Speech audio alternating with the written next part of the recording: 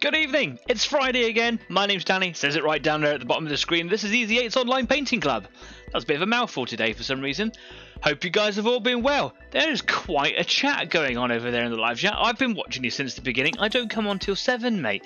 Although my watch is about 2.5, maybe 3 minutes faster than what it says on the PC. So I don't know which one to believe. They should all be the same, right? Right? That's what it should be. So I wait till it come up to 7 o'clock there, like I do every week. But nice to see that we've got a really full chat going on. We're up to 80 subscribers as well. It was up, then it was down, then it was up, then down, and it stayed at 80. We're at 80 subscribers. Thank you so much to everybody who has been sharing the word of Easy 8 and to those of you that have been pushing the subscribe button. It really makes me feel really good about myself and helps this community grow into something really special. So thank you very much. Episode 107. This week I am going to be hopefully finishing one of my two Hive Guard from the Tyranids army from Warhammer 40,000. I've been working on one of them because I thought two would be alright, but apparently no. So I've been working on one of them for a little while, a little bit longer than what I want now, but I think I'm almost finished. There's going to be a few bits and pieces that I don't think I'm going to be able to get done until sort of tomorrow and Sunday, which I'm going to have time for. I've actually made some time for it to finish things like the base, because I know, you know, from previous shows that doing the bases I kind of try to get it all done, but like cracking medium and things like that, they take ages to dry. So trying to do that tonight is probably a bit unrealistic. However, there's a few details on Frank that I'm quite confident we're going to get done today. And I'm looking at exploring something that I came across accidentally after last week's show. So after last week, we went over to the Discord for the Easy 8 after party. And while I was sat there, I was just kind of chatting to Kez, really. Hi, Kez. Just about various things, and then I kind of stumbled across this little paint scheme that I kind of came up with. Now, if you remember back to last week's episode, I was talking about painting like jellyfish style tentacles. What I wanted to achieve was that sort of bioelectric, but it had to have luminosity, so it had to have like a light, the impression of a light glow, but I also kind of wanted to get across that sort of transparency, I suppose, and I accidentally came across a bit of a method that I'm going to have a go at today. I'm not expecting to perfect it, but what I did last week, by just kind of playing around with some colours, I got pretty close, and then I pushed it too far in exploring that. So what I've done is I've kind of gone back to basics. I put white ink all over what I've done already, and hopefully it should come out really good. That's the plan. Anyway, if you're working on something this evening, that's what this show is all about, so do let me know. This is a painting club. It's not a tutorial by any stretch of the imagination. There's loads of that stuff already out there. If you are painting something this evening, tell us all about it. Come on over here and talk to these guys in the live chat, because there's quite a few in the chatty bunch today.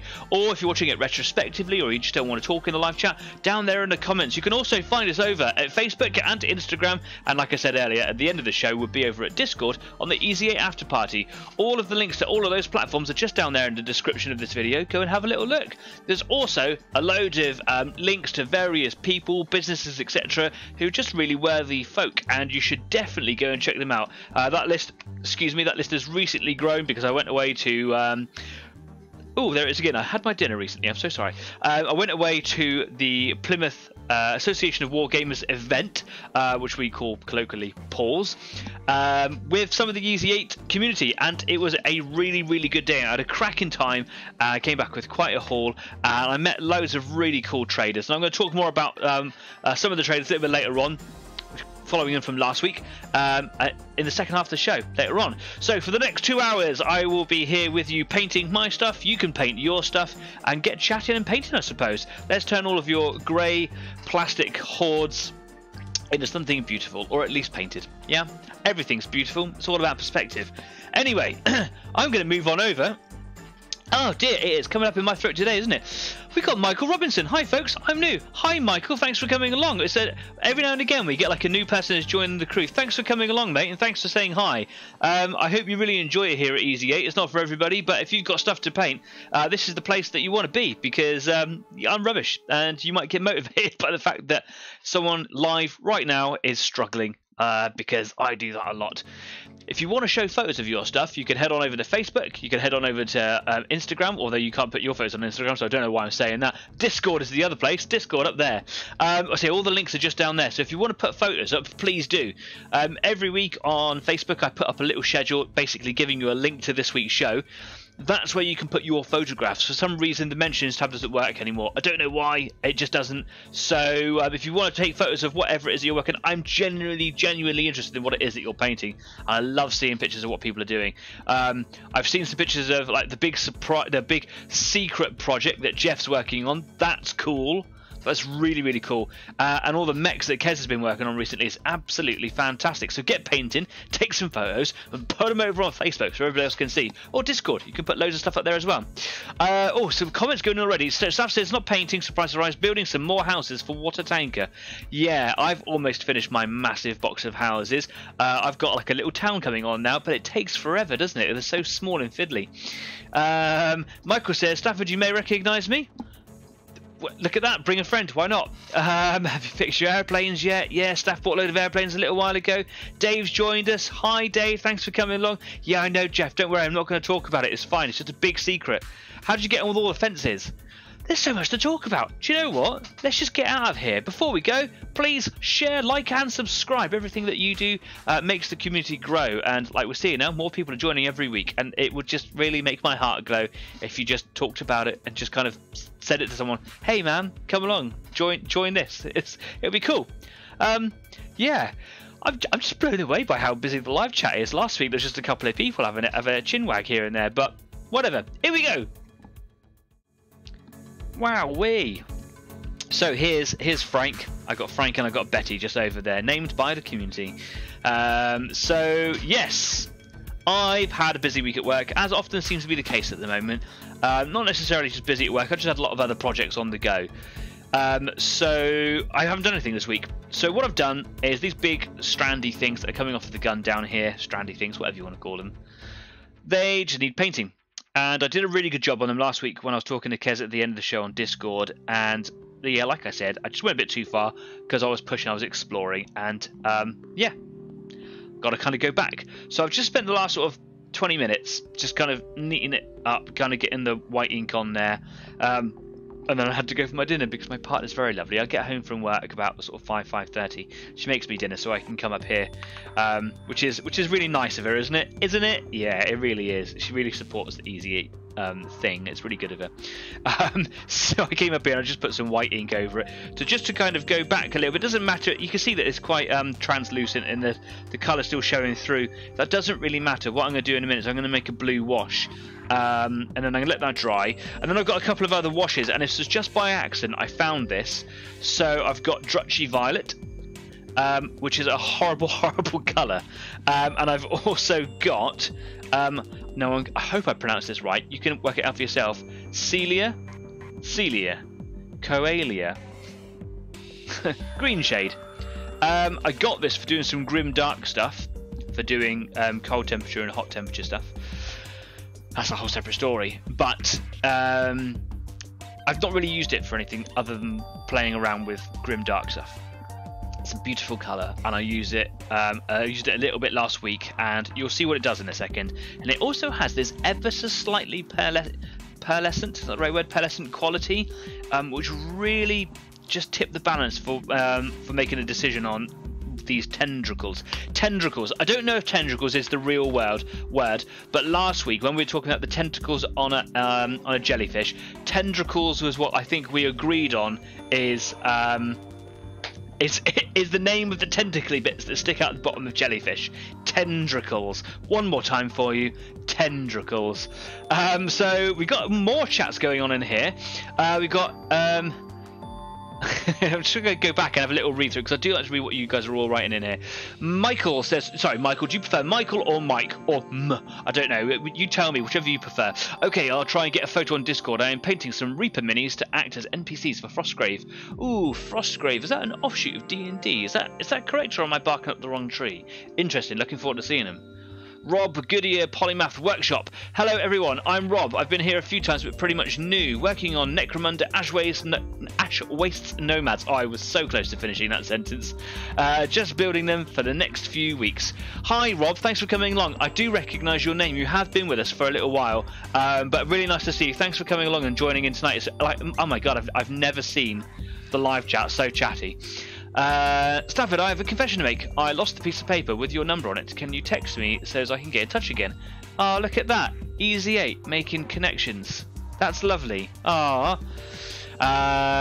Adrian says, I'm taking a break from painting up my Legion, 1st Legion Space Marines. I am currently working on the 7th Legion Primarch. Oh, so exciting. I'm loving what you've done to Frank, says Leslie. Looking killer indeed. Hopefully killer. Gonna kill everything with him. And I'm painting a piece of terrain that my dad bought me. Oh, that's nice. So Leslie, I know that you're a Nurgle player. We kind of gone away from it. This is like a social club now, isn't it? I know that you're a Death Guard player, or a Nurgle player. Death Guard, you do play Death Guard, right? I recently saw like a little short video on YouTube while I was uploading some stuff for Easy 8, and I've subscribed to their channel because they make some really interesting little animated shorts and things, but it's a video talking about the Tyranids fighting Nurgle, and that they come across a verdant jungle planet, and you think, yep, brilliant, we'll have this one, we'll eat this and be on our way, and they get down there and it's the Death Guard, it's a Death Guard planet, yeah, cool. And the Tyranids win, so to you, but they completely Nurgle everything, and then when the Tyranids have finished consuming the planet they move on, but the hive ship that sucks everything up kind of gets all like toxic and stuff, so the hive fleet turn on it and kill it, and then better to lose a toe than a whole talon is how the whole story ends. I was like, that was cool, like the Tyranids won, but you kind of like the Nurgle guys had like the last laugh. I thought it was really cool. Anyway, I just thought you'd like that because you're a Nurgle player. Not M, Mike is fine. Yeah. Frostgrave is a treasure hunting tabletop game. Ah, okay, cool. I don't know where I got that impression from. I've recently bought my partner Gloomhaven, and that's kind of a treasure hunting tabletop game. Maybe that's a connection that I thought was actually what it was. Interesting, nonetheless. Hope you have a great time painting tonight. I'm actually going to put some paint on stuff. Easy 8 Social Chat Club. So, I've got some white ink on there. It's all dry now. Excellent. What I'm going to do is I'm going to make up a little wash. I was using magic blue last week, I think. Was it magic blue or was it electric blue? Let's just do electric blue. Start off light, right? Give it a good shake. And don't just shake it. Nurgle. No, poor Nurgle. Take that, Tyranids. Love the Death Guard. Yeah, out of all 4 of the gods, I think Nurgle's my fave. Don't just shake your paints. What do we do, staff? We put them on the Easy 8 pattern pending Wazomatic. It's not pattern pending. It's not an Easy 8 thing. It's just a little nail varnish shaker. Wazomatic! It really does help me mix my paints up very, very quick. But I'm fairly certain if I keep it up for too long, it's going to give me carpal tunnel syndrome. So, yeah, there you go. Was it? Oh no, I can't get rid of was it. Gone. There we are. Right. Let's mix up a little bit of magic blue. That doesn't matter if it's not the right colour. It looks like a nice one. And what I'm going to do, I was using contrast medium, but it wasn't doing what I wanted it to do. So I'm going to use Lamia medium. You can't see that for the light's bleaching out against the white pot. Here we go.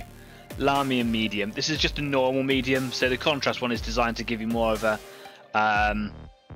thicker filter, I suppose is the easy way of describing it. Turns it into a contrast paint. Which, you know, love them or hate them, sometimes they're really good. So I'm just going to... I think it's about 75% medium to paint, because I don't want it to be an opaque colour. I want it to be quite translucent, because I really want that white to shine through, and I want there to be a little bit of a pattern left by, you know, the paint going on, because it just makes it look random and cool, basically. Let's just see if I pick the right colour. Yeah, that looks pretty good, doesn't it? I like it. So as long as it doesn't pull up too much and leave great big, like, coffee rings as such, it can look really quite natural. And I might come in and use a slightly darker blue and just kind of mottle in over the top of it as well. Probably a little bit too watered down there because it's kind of running away a bit too freely. What I do is I just started last week, I just started slapping it on, and then when I got it all over just one of these tendricles, that's what we're going to call them, I started just kind of lifting it off a little bit. So you can see there, where it's all pulled up here, I don't know if you can see that so well, it's all sort of pulled up there. I'm just going to put the paintbrush bristles in there and then just pick it up a little bit. And yeah, it just lifts out the big puddles. Well, I don't want to go crazy because I do want the colour to be in there. And then just let it run around and settle again. That's looking pretty cool. It's just a nice colour. Now, after doing this last week with the blues, I was getting messages, oh, it looks really good, but I don't know if blue's really the sort of colour for this colour scheme. By the end of the evening, trust me, it looked the business. So I'm going to pursue it. I'm going to pursue it against the better judgment of the EZ8 community. Normally I follow everything you say, but it looked really cool. And it's not like the blue is a dominant colour across the whole army. This is the first time that I've ever really used it. I do blue eyes, but that's obviously such a small detail that I don't think that really counts.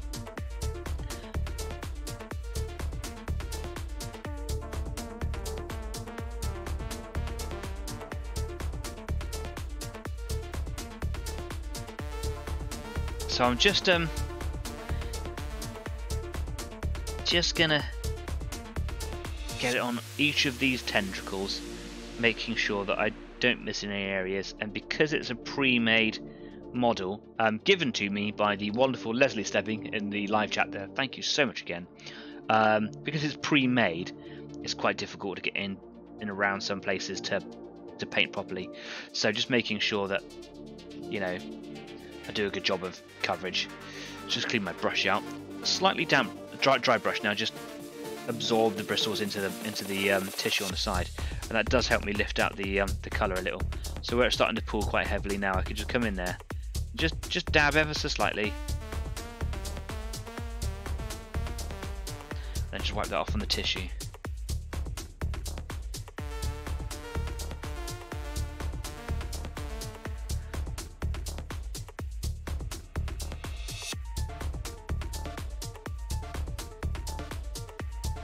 And I can actually take what I've lifted off and actually deposit it elsewhere. There's that much medium in there.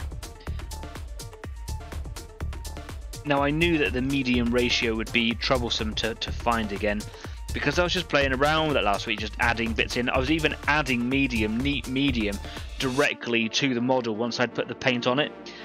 So it was quite difficult to work out exactly what ratios I'd put everything on.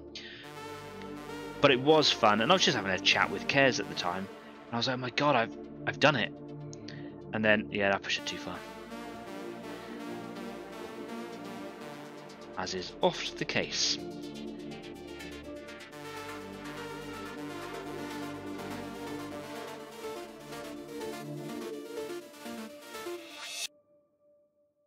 Now you can see in some places it's getting quite blue. I don't really want that. I don't want it to be too blue. I really want that white to be pushing through.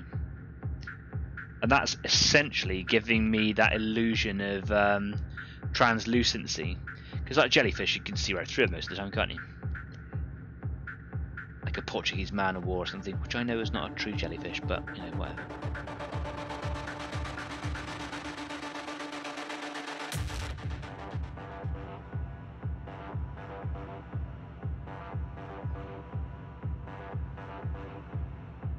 You guys can see what I'm painting there.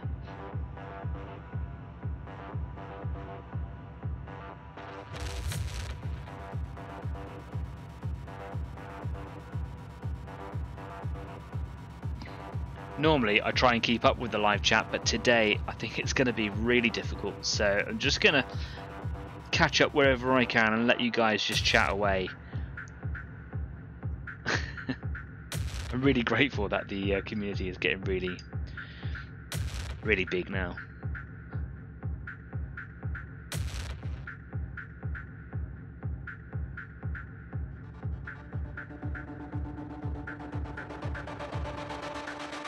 Here's the tricky bit, is just getting in behind here, so probably going to do my concentration voice. Bear with me while I go super silent, please.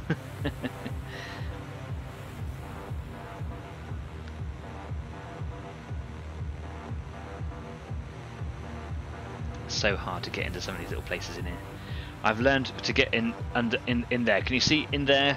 I actually have to go between the legs, under the tail, and view it from the side because I lose all depth perception. There we go. And then to do it, yeah, I've got to come under here.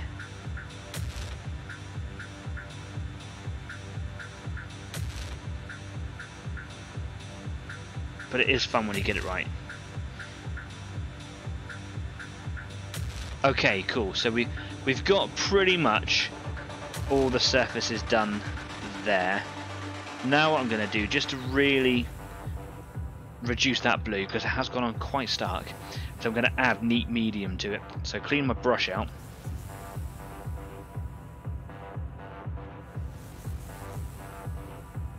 And straight from the pot. Here we go.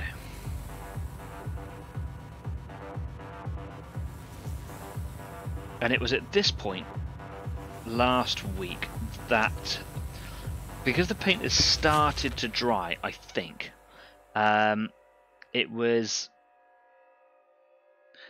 the way that it was kind of reactivating the paint by putting the medium on it just seemed to, I don't know, break up the appearance of it, the surface of it, and it stopped it looking like coffee rings or tea rings, whatever you want to call it.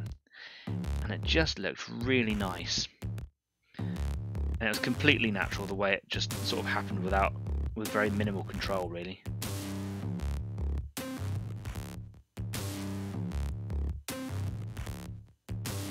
Now what I want to make sure I do is avoid it migrating onto other parts of the model. So basically at contact points, because that would be bad. I don't want my whole Tyrannid to be being electrocuted by his own gun, because that would be a bad flaw in the biological design. There's a little bit going on just down here now, so just going to try and lift that away. Might get a little bit of unplanned object source lighting. Got a little bit going on up there, but otherwise that's pretty cool.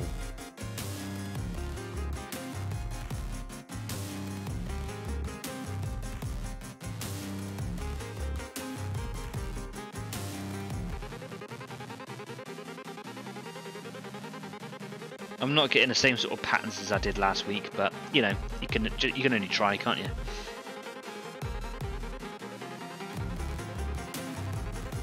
Got itchy hand.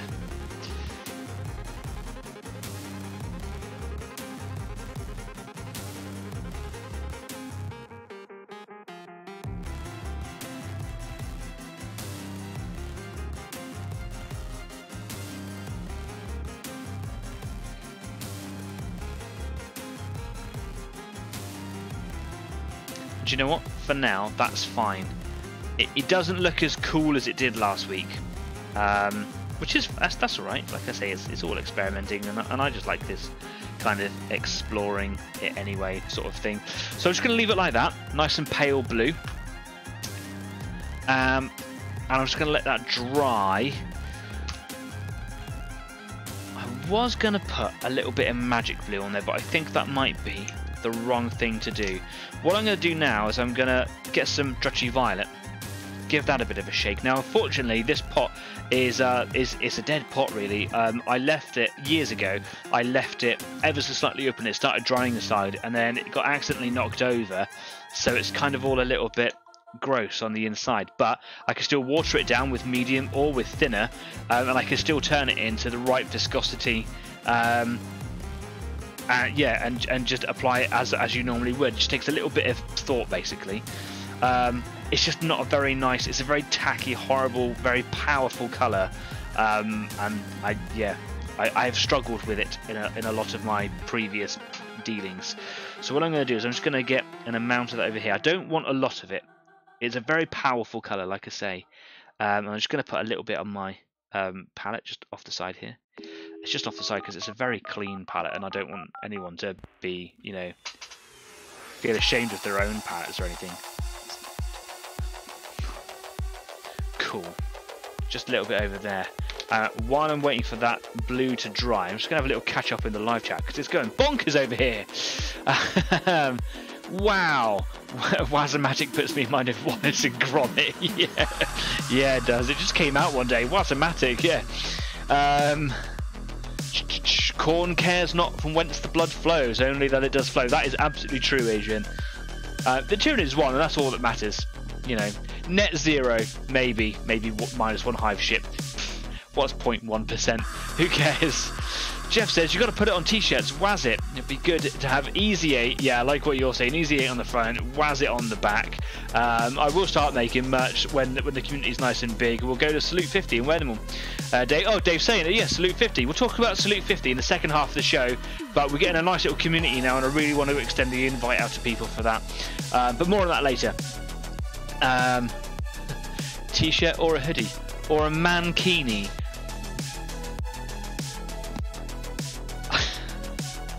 No, Chafe unsubscribes. Yeah, nice one. Cheers, guys. Thanks very much. Nice knowing you.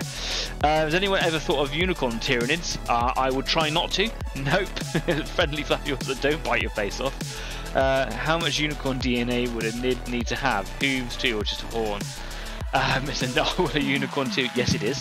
It only needs one little bit of DNA. Just it'll take what it wants and then turn it into something, right? So I just need one unicorn. If there's only one, that's all I need. It's all getting a little bit out of control now.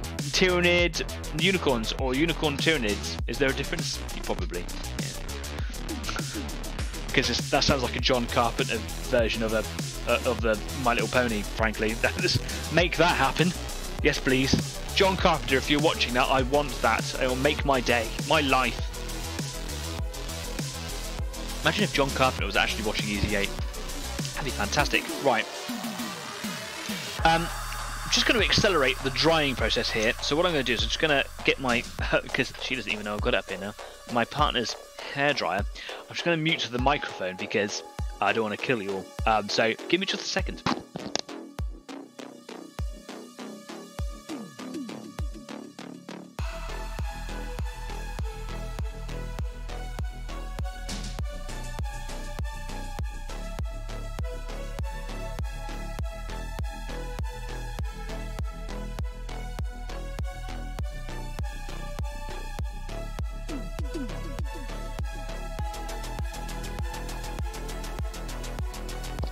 Hopefully you can hear that, and I've also just knocked over my bin by my feet, so that's comfortable.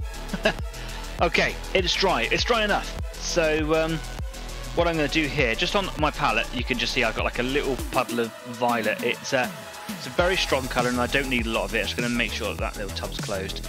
And again, I'm just going to water it down, maybe with a little bit of water as well, but certainly with some medium, at least 50-50. And I'm going to use it sparingly, which is why I don't need an awful lot. So yeah, there we go. It's quite a nice colour, I suppose, if you use it in the right way, in the right place. I'm just, as I've said in a previous episode, probably a couple of years ago now, I just don't really know how to work with purple. I really struggle with it. So all I'm going to do now is I'm just going to add it on really sparingly and just build it up where it wants to naturally. And then if it starts to build up too much, then I just start taking it away. But I want the blue to be the dominant colour. So, like you can see now, you can still see that really bright white and electric blue shining through this violet. And that is absolutely how I want it. It looks really, really cool. And it's basically giving me those darker bioluminescent tones. Look at the way that's... I really hope that you can see that as clearly as I can see it, because as the surface tension stretches that violet colour out, the blue really shines through it, and because they're both, you know, close to each other in the colour wheel, they really complement each other really, really well, and it starts to look like a biological light source. Or at least in my mind, that's what happens, and that's all that matters.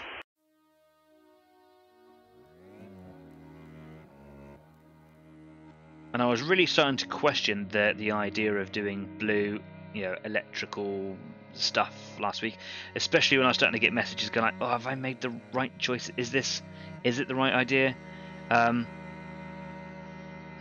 what I saw last week, it looked really cool, and I was like, yes, it is. And it's for me, I suppose, right now, it's just about trying to recreate what I did last time. So yeah.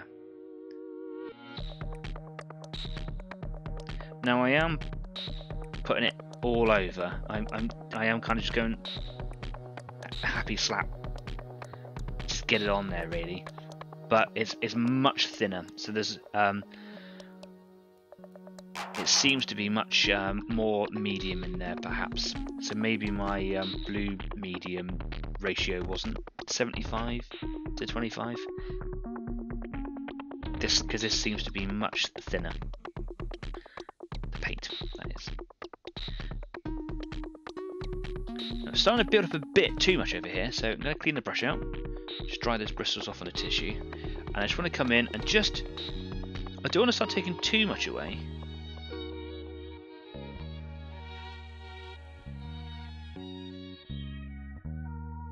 I don't want it to be purple.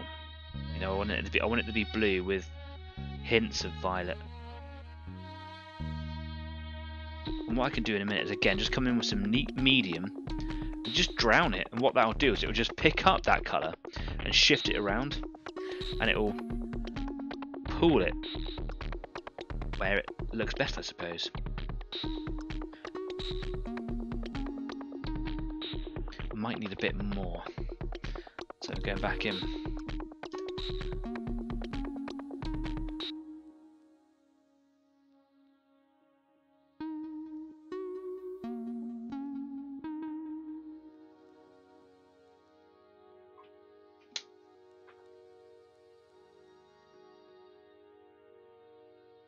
In for some more medium.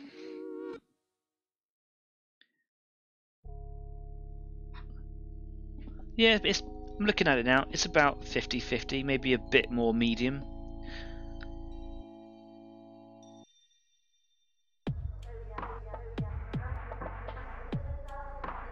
Wonderful.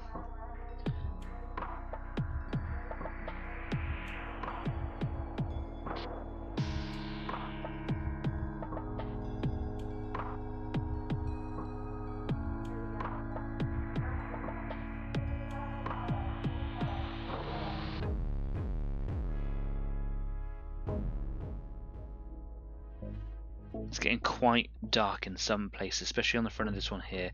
And obviously that's the prevalent one. That's the one that you're going to see the most as someone viewing it from the tabletop. So that's my main area of concern, I suppose, is to make sure that one looks really cool. Yeah, I think I actually mixed that violet up with some of the blue on the palette. So to quickly go back in again, get a bit more.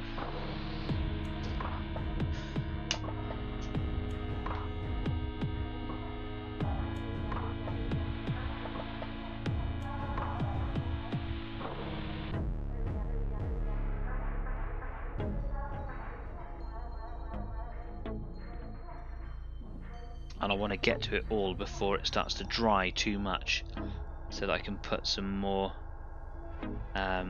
medium straight onto it, just to kind of make it behave randomly.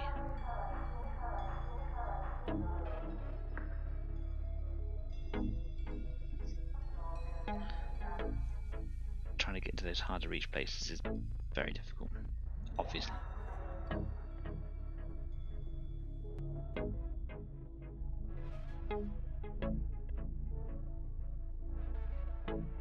Okay, before that paint dries, I'm just going to clean my brush out, straight in with a neat medium. Not too much. And I'm just going to dab it on.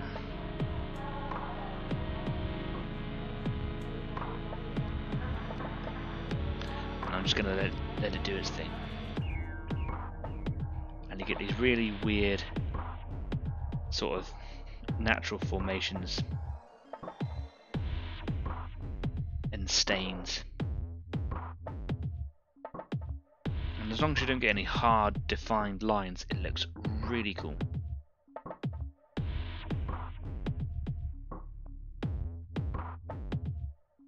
Like that.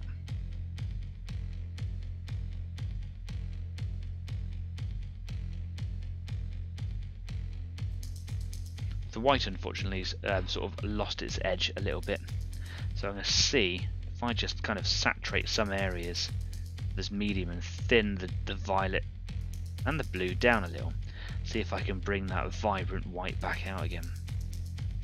There it is, starting to show up again. I really do hope you can see it on the camera there. My monitor always shows bleached out lights, but I know that it's a dodgy, crappy old monitor, so yeah, hopefully you can see it.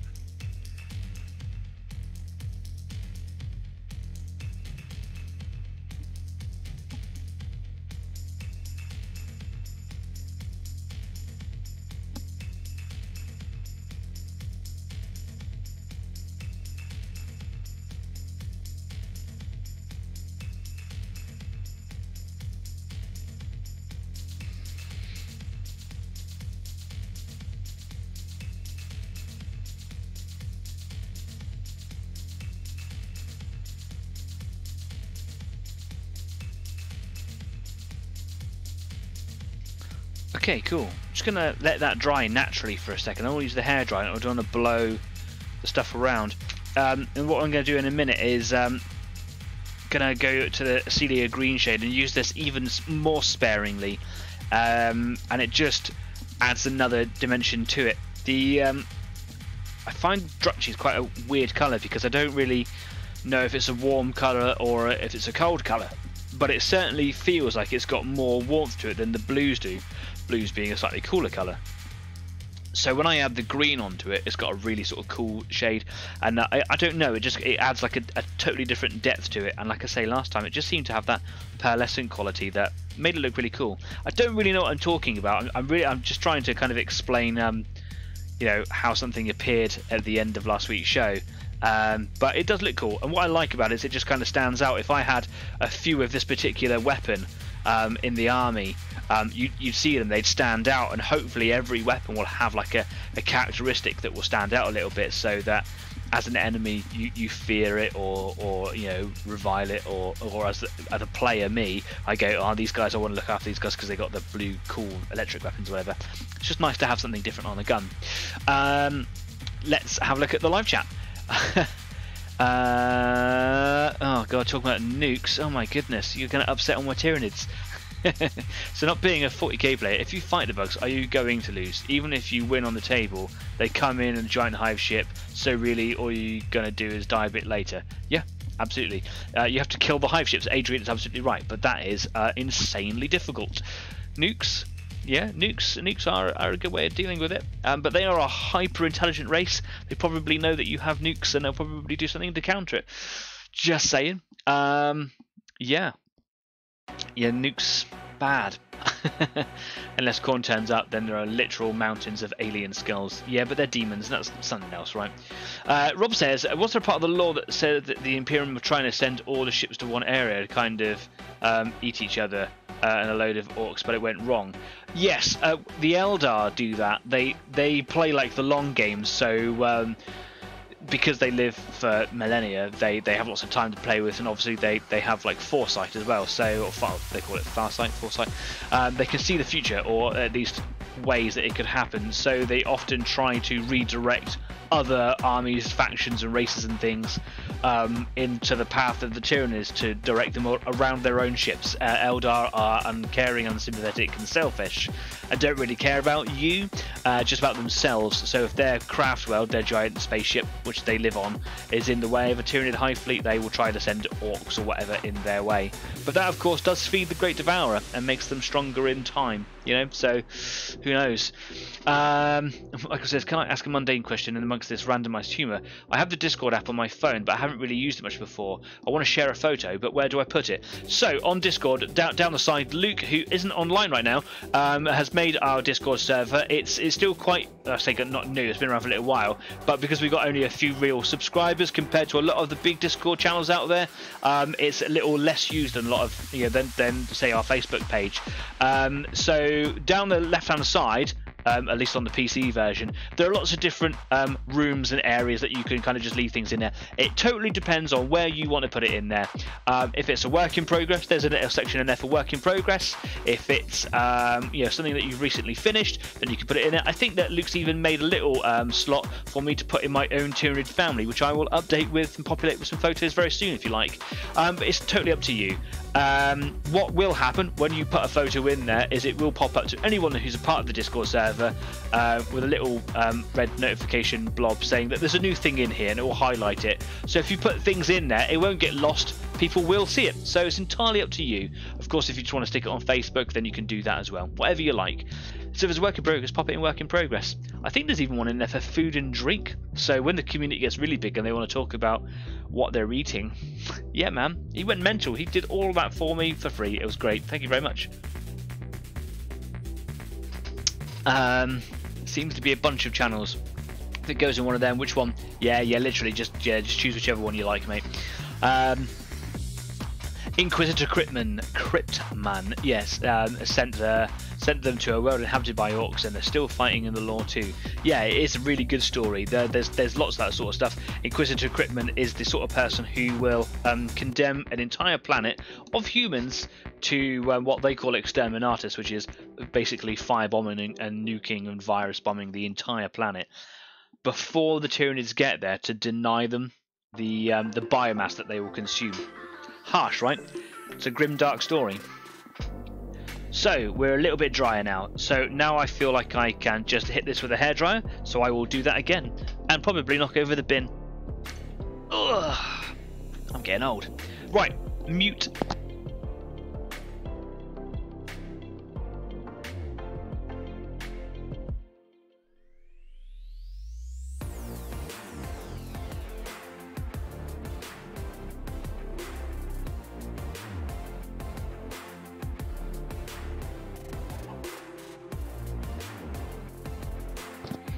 Okay, I did knock over the bin again.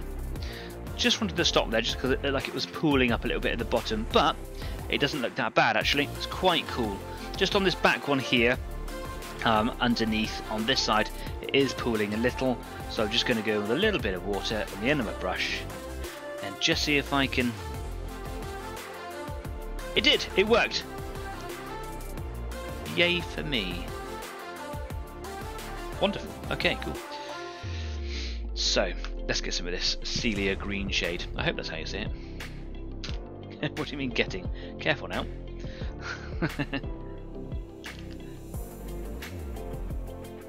So, choose a different socket, bowl, bit on my palette.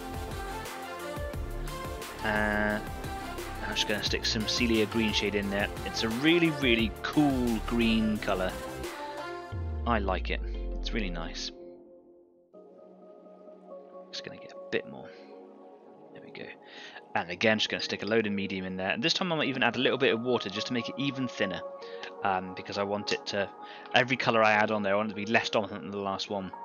I don't want to drown that white out, which I think I've already done. But we'll cover that later perhaps. See what happens.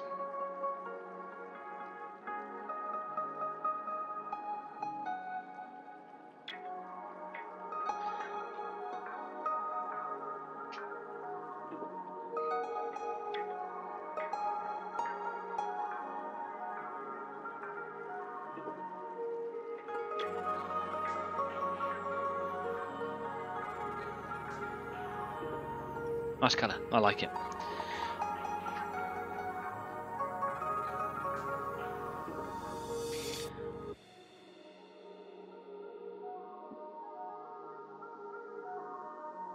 Now, last week, this is where the magic really happened.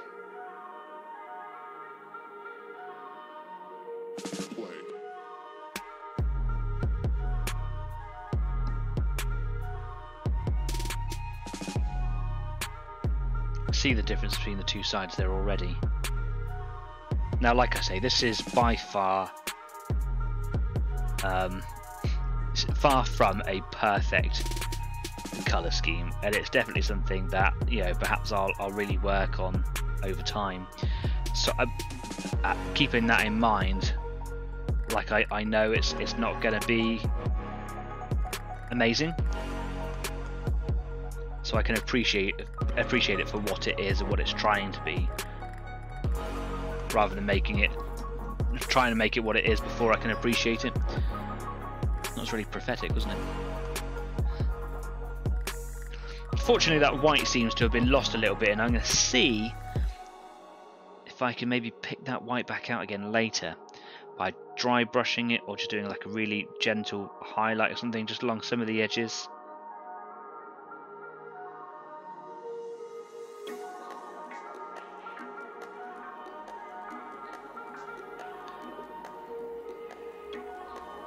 And once I've got this colour all over every part of it, what I'm going to do, rather than adding medium and flooding the whole area with medium, is I'm going to flood the whole area with water, just to try and break the surface tension up a little bit, because I want it to appear a bit more randomly. It's cool, right? Because it sounds like I know what I'm talking about, when I really don't have a clue. Making it up as I go along.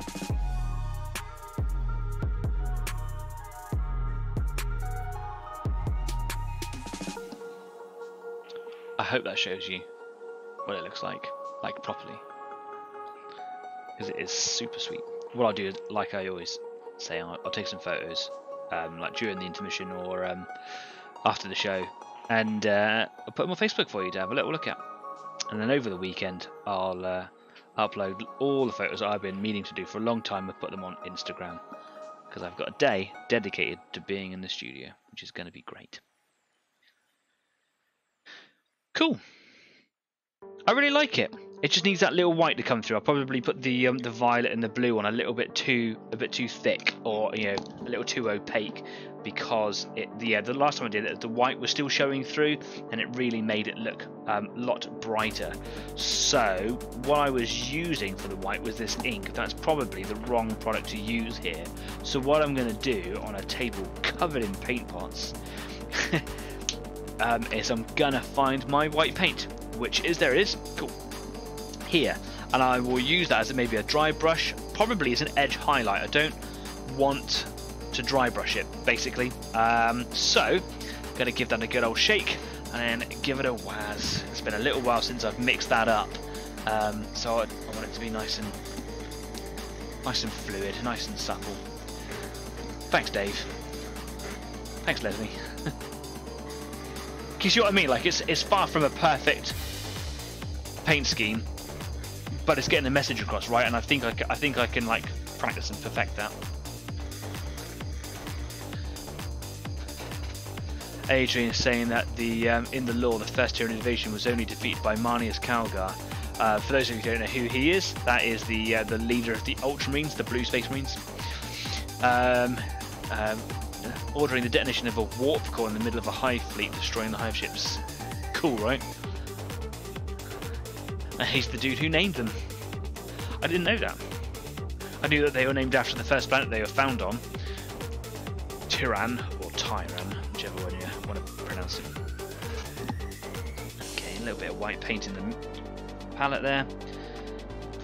In a minute, I will just probably water it down a little bit, and I'll just do some edge highlighting on there, and just see if I can bring out just a few, because it's got like some flat creases and things, so there's like some sharpish edges on there, and see if I can bring those edges out a little bit, and just bring the white out.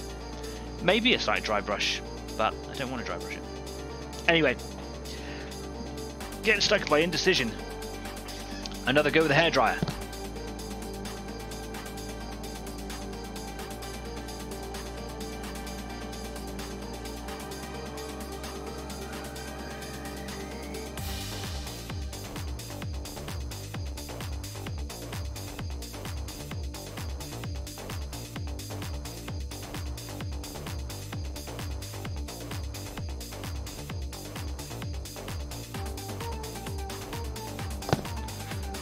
Looking cool. It's looking really good. The white is showing up a little bit more now that I've dried it off. I'm going to wait for that to dry properly before I go in and do those edge highlights on there. There are other details on here that I want to do today. I've got to do this eye. The eye is going to be very similar colour to the blue, but hopefully it'll be a stronger blue, so it won't look like that they are too similar. Although if it does, it won't look so bad. I want to highlight the teeth a little bit, because I did the teeth in the same way that I've done the bone colour, and I really do like my little recipe for the bone colour. It works so well, and it's so easy to do, but the teeth are so small, they often blend away into the yellow, so I'm going to use a little bit of white, not the bone white colour, because that makes them look yellow because they're so small. But if I use a little bit of white, I'm just going to pick the edges of them and hopefully make them stand out. And also, all over the Tyrannid, there are these little vents. I don't know what you want to call them, like vents or like exposed muscles or whatever. And in the joints, I'm going to do all of those in a bone white colour, and then I'm going to hit those with some crimson shade, and that will hopefully make them all turn pink, like this kind of muscle tissue stuff here at the front of this gun. And that's very close to being finished with all the detail bits. I might go around and highlight some of the bones because they're looking a little bit dull. But there's also some other little details, like there's this little pipe that sticks out here. I don't really quite know what to do with that, so I might choose something to do with this. There's also like this bit here. Don't really know. So I've got some decisions to make. I don't like leaving random details not detailed. See what happens. First things first though, let's start putting some paint down. So the colour I'm going to use is the Citadel Screaming Skull. Ugh. Give that a good old waz. Because this one really separates as well. There we go. Lovely.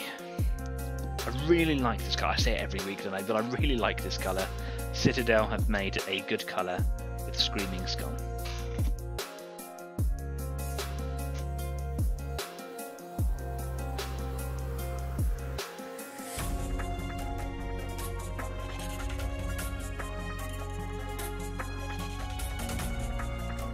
Just a little bit of water to that to make it nice and creamy smooth.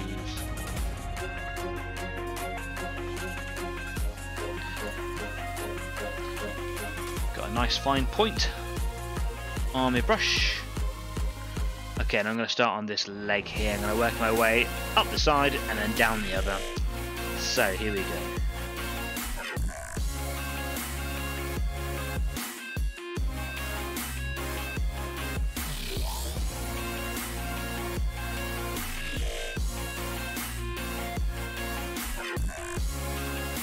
Cool, could do with a touch more water in there. That's a good consistency we've got there.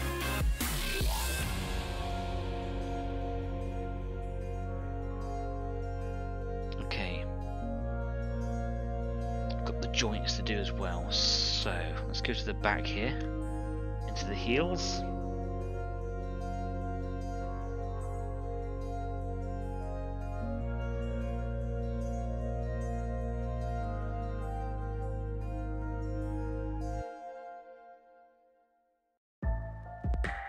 And then we've got a little bit in the front there as well.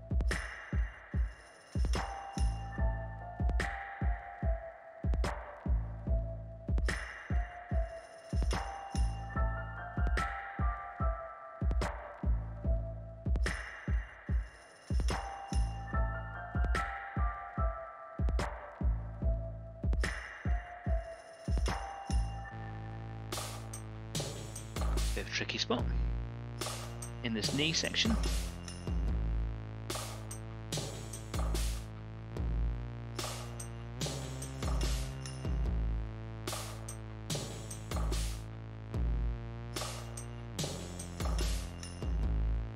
Got some rogue bristles appearing. Just try and push those back into order.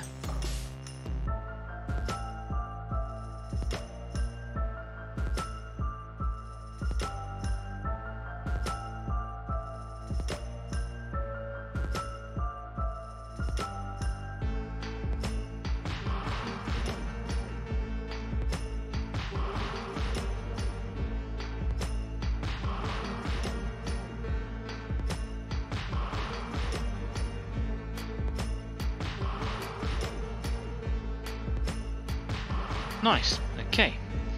And now I'm going to move on to the arm up here. But of course we are getting very close to that time. almost time for a little break. So just before we go, I'm going to see if I can get the second arm down here. So I'm looking at doing these vents. It's getting dry on my paintbrush there.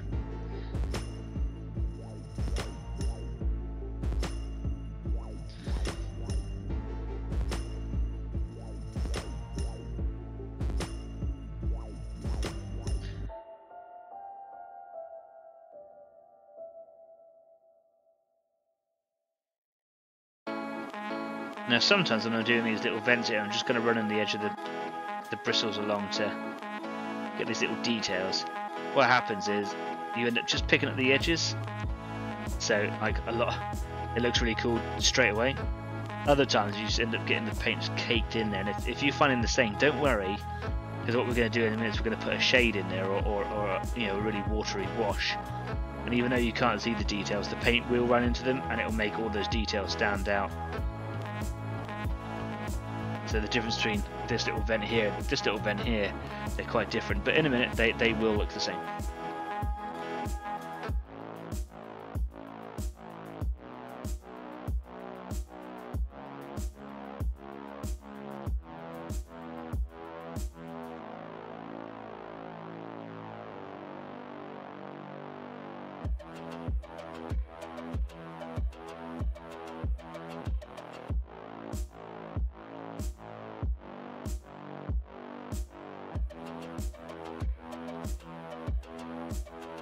So this is a very difficult area to do here. We've got this tiny little line here in the crease of the elbow, but you can barely get a paintbrush in there.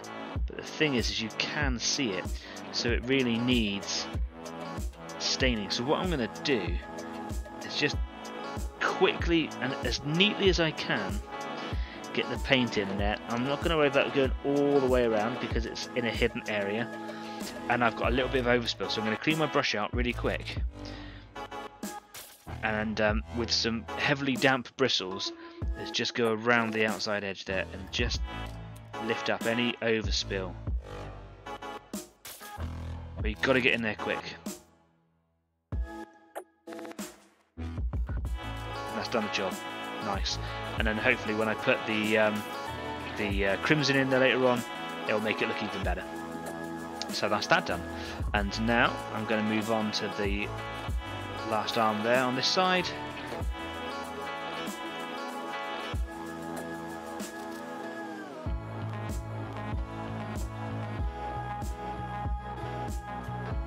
This brush is working so much better for me than the other one. Just a bit of a duff brush as the other. Here we go. So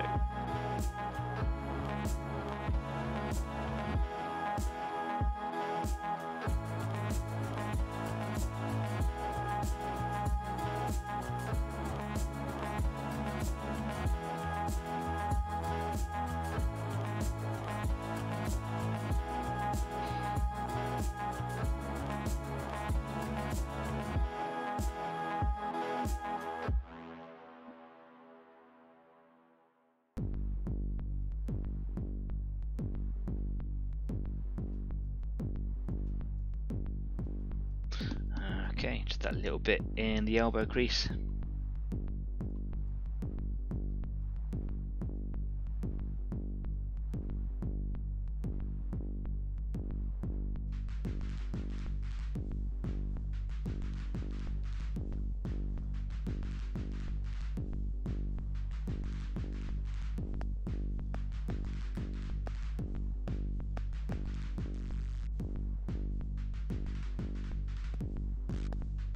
A little bit of overspill there.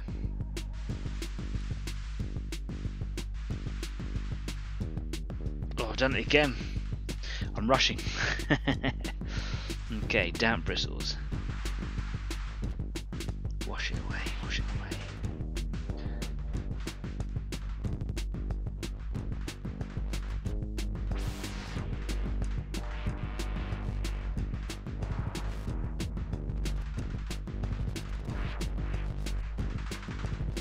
Perfect grime, no one would ever know.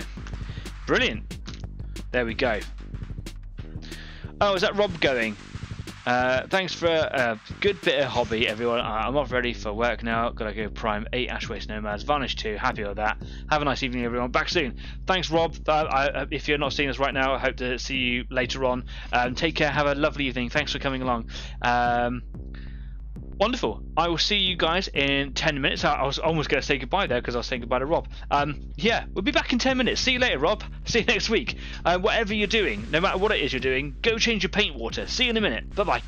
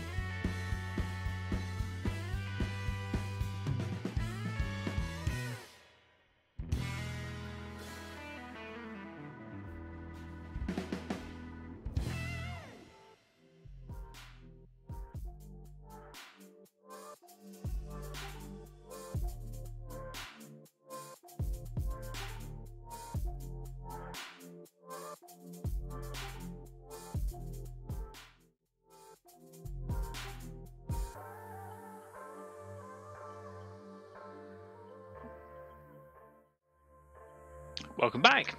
Hope you had a good break. I went and made a fresh cup of tea because it's really cold downstairs. I did a little dance to try and warm up.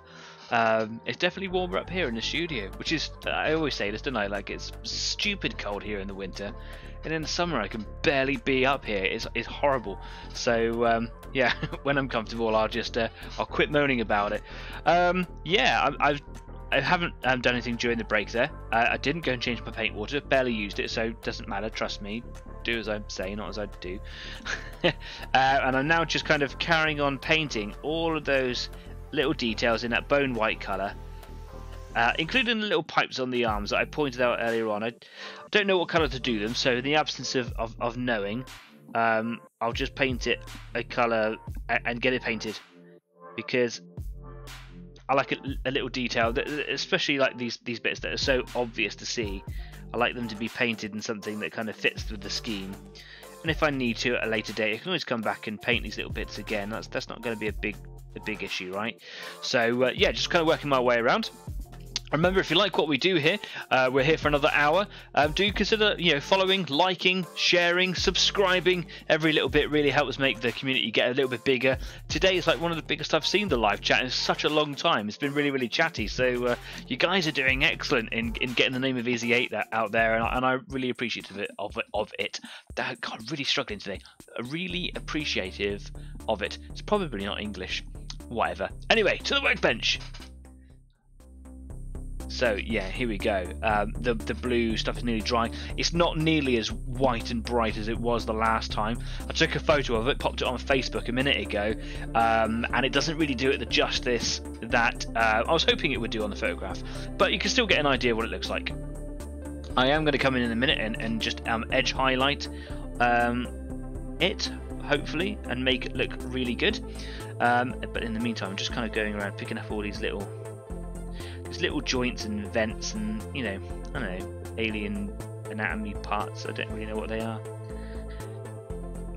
Just some details, right? There's a little bit of green overspill down here, so I'm probably going to have to get some thinner on that in a minute, or airbrush cleaner. Got to be really careful with it, but it's a very good way of tidying up your model. Like, one brush stroke too much and you'll erase everything right down to grey plastic, so you've got to be careful with it. For someone like me who makes mistakes all the time, because I cannot paint or draw between the lines, it's very useful.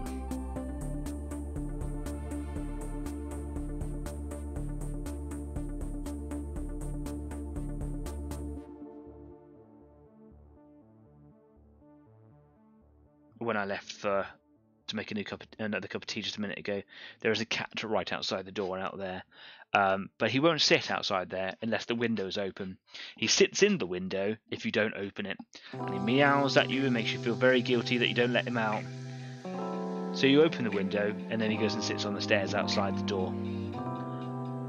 Cat life. So to keep the cat happy, the window is open, but it is freezing outside, so yeah. One of the reasons as to why it's so cold in the house right now.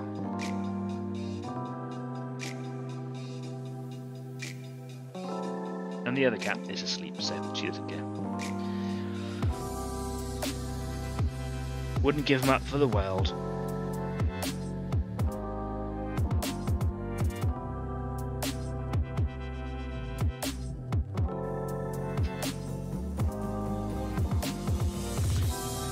I really like all these details on Tyranids because they just break up the amount of flesh colour on the whole thing.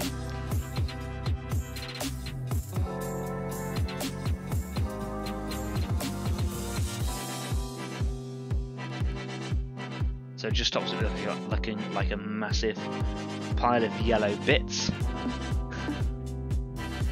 Staff says, cutting card with a Stanley blade while drinking Baileys. What could go wrong? Interesting. I had a night on the Baileys with some friends last night. One of my friends got very, very drunk. And more talking about cutting mats, just off the thing here, just about above my, or below my finger here, just as I was getting ready for the show, I was like, cool, there's something sharp stuck to my mat. A couple of weeks ago I had cut something, snapped a scalpel blade, and the last 3mm were stuck in there and was just protruding up enough for me to catch my skin on. I could have actually opened myself up quite badly on it, so yeah, be careful.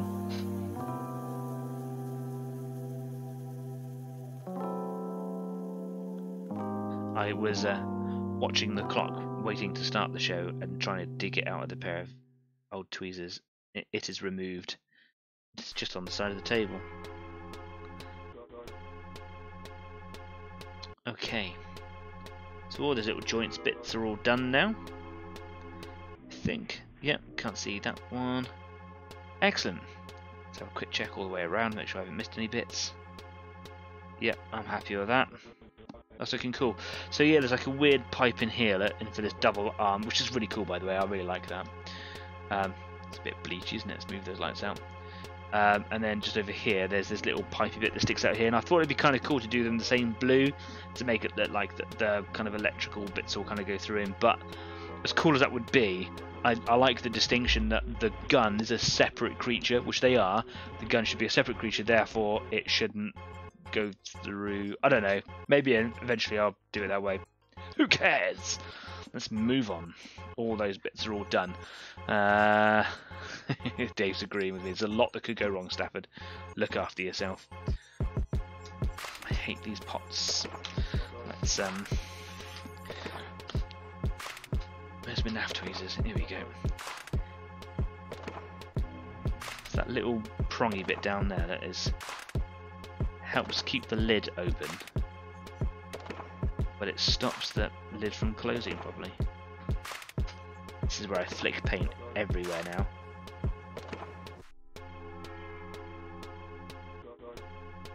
There we go, gotcha. What's a fight, wasn't it? Right. Mike says, at least with the blades instead of a brush, there's no danger of trying to clean it in the Baileys. Well, maybe. Considering you're known to injure yourself with a foam ball, Mr. Causey, an awful lot could go wrong. You could get blood in your Baileys. Depends on how much Baileys he's had, how much that makes a difference to him, I suppose. That tea is delicious, but hot. Okay, so, gonna wait for all the joints and bits, let's call them joints bits because I like that, to dry properly. In the meantime, I'm going to do some edge highlighting on the electrical bits. It might be the wrong thing to do, so I'm going to go very, very tentatively into the unknown here. It might ruin everything, so I'm going to make sure that the white is watery, not too watery. That perfect magic mix, you know. Goldilocks zone of not too watery, and just gonna see if I can just pick the edges out a little.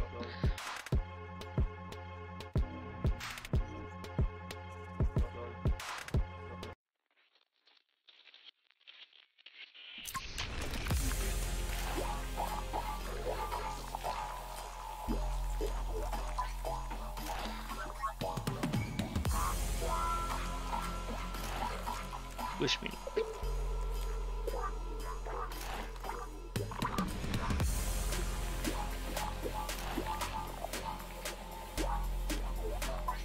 Not doing a great job so far.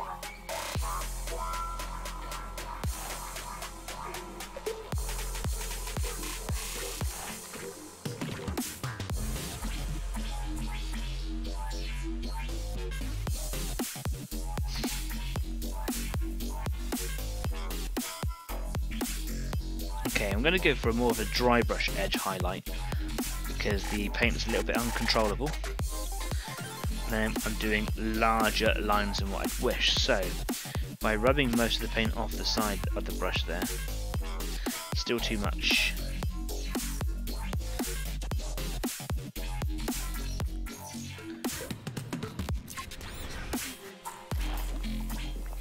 Is it not working? See how much there's nothing on the bristles, but if by wiping it across my hand, you can see how much there's paint's inside those bristles there.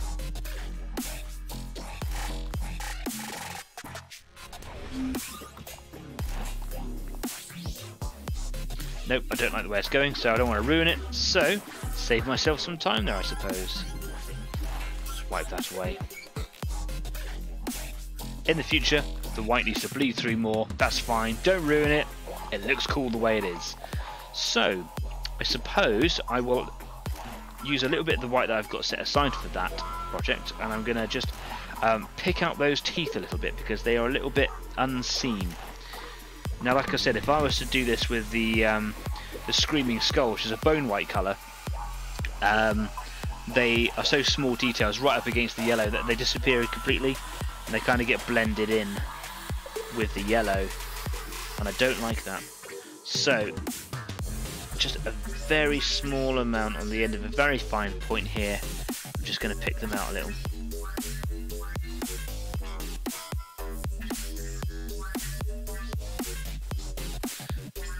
Closer to the tips of them.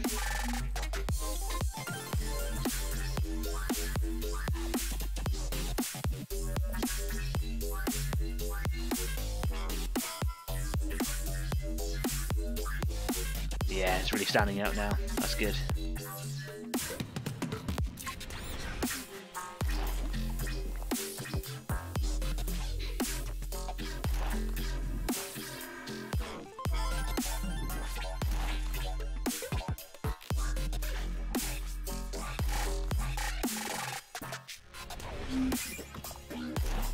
So just by doing the tippy points of them, they still have the sort of the bony colour. They still have the brown wash on them as well, and it just kind of, you know, adds a little bit of depth to them. Oh, it's really cool. I've got some other bony bits around here that need a bit of dry brushing, but actually what they need is the bone colour because they are larger areas. So wash the white out, put that to a side. I was using Kez's very cool brush the other week, this little army painter one here, so I'm going to get a tiny amount of moisture in the bristles of the dry brush, so literally that's a dot of water from my fingertip, and I'm just going to add that in there, and it just moistens up the bristles and get most of it out. There we go. I'm going to touch into the white paint, just a tiny amount, and I've done the wrong colour paint. I want the bone colour. That should be better. There we go. It's got a little bit of white mixed into it, but that's not a bad thing when you're trying to highlight something, I suppose. And you can see how pale of an individual I am because my lights are bleaching me out entirely, and the paint is mixed in with my own skin hue. Just trying to make sure there's no big wet streaks of paint, because if I did, it would look awful. And the immediate areas that I can see that need a bit of attention is the foot claws here, so it's like a little spare on the back just there.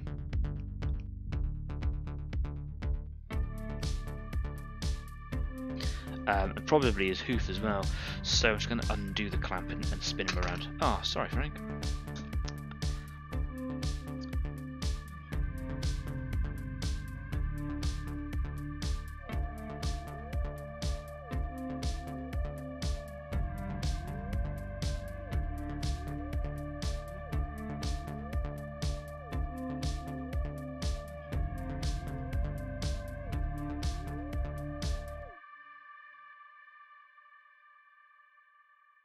Okay, it's actually quite a tight area to get into, so I am actually going to use my posh brush, but I'm going to use it ever so gently in a way that I was doing just a minute ago, really, trying to get that white colour on there. It's what I do is I just kind of saturate the bristles of my brush, get most of it on there, get most of the bristles covered, and then just wipe most of it off onto a paper towel. Now I'm very aware that this could ruin my bristles, so it's all about technique really.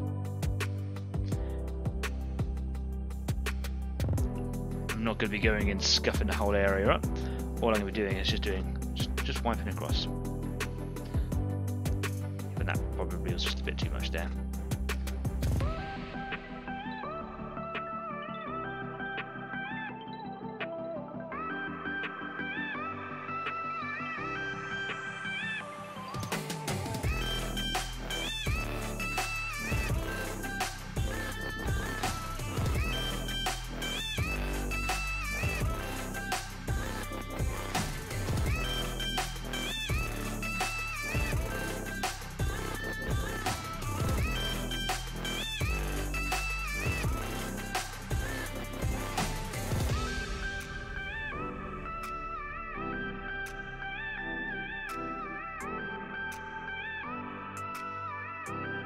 There's a bit of hard staining there, just from the browns that I've used.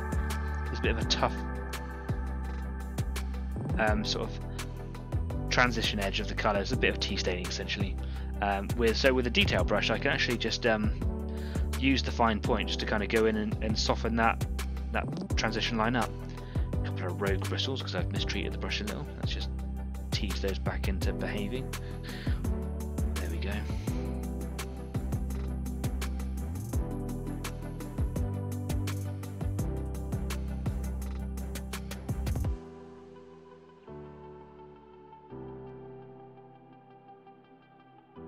Again, like the teeth, I'm just trying to get the edges of these talons, just the very tips of them really. Bring them right back to that bright off-white colour. Makes them look sharp and pointy.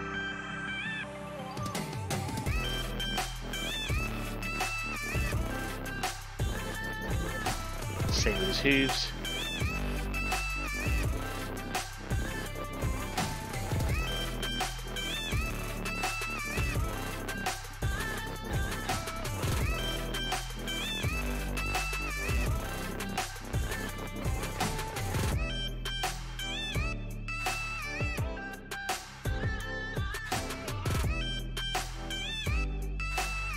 Some claws on his hands, which are actually quite hard to see unless I brighten those up a little bit. I think I might even come in with just a little bit of white on those as well, just to really make them stand out.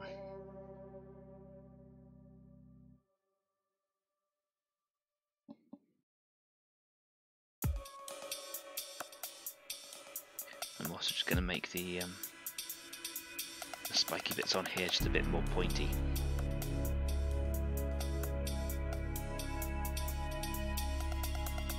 By really whitening the ends up there.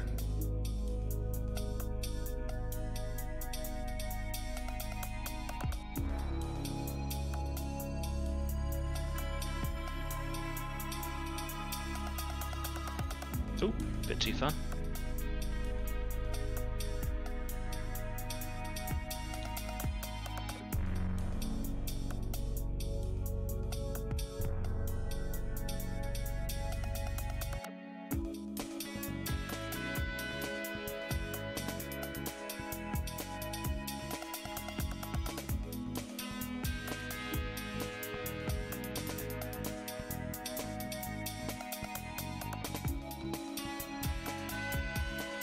Excellent.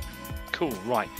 Just wash that brush out and give him some love because didn't treat him very nicely there.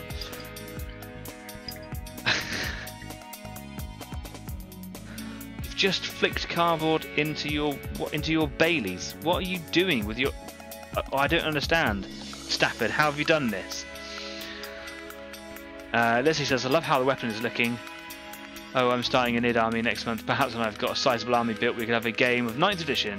See who chomps in the first. Do you know what? I'm really interested in playing a narrative game with you. We'll play a narrative version of the story that I saw the other day. How's that sound to you? We'll arrange a time. Yeah, that'd be wicked. Let's do it. You can't start a Tyranid army. This is your Tyranid army. You gave them to me. Right. I'm just going to let everything dry on there a minute because I feel that I've done a bit of work on it. It needs to kind of just set for a minute. This is a perfect opportunity to talk about some of the things that I've written about for this week. Just going to scoop all of these paint pots over here because I'm going to need a little bit of space for what comes next. Here's some tea. By the way, cheers. Happy Friday. Cardboardy. Yeah. So, you remember last week I spoke about a company in London, a games supplies company called the Pit Gaming Shop, or the Pit Gaming Store. No, it's Pit Gaming Shop. And I spoke to these guys at the Plymouth Association of Wargamers show, Balls. I got chatting to a guy called Matt, who was just a really nice guy and was super enthusiastic, super keen, and it was just a really enthusiastic chat. And I was just talking to him about some of the products that he was selling, and they because there's more than Matt, were selling some products by a company called Anomalia. Anomalia have their own website. There is a link down there. Go check them out. You won't be disappointed. Even if you don't buy from them, their products are ingenious. They do terrain boards. Now, I know there's lots of different terrain boards and stuff out there already, and there's gaming mats, and I've got a couple. They are wonderful. They're a great way of making your tabletop look good very easily. And you should have a great tabletop. You shouldn't be playing around Coke cans. I don't think if you're starting out, that's fine. But if you're putting love and passion and time into your models, I think you should do them justice by having your table looking the same. So, now that I'm older and I'm not really young and I've got a little bit of money, I've been starting to look for ways of making my tables look really cool. So naturally I have gaming mats, and these took my eye. I've got one just on the side here, a big box of these things.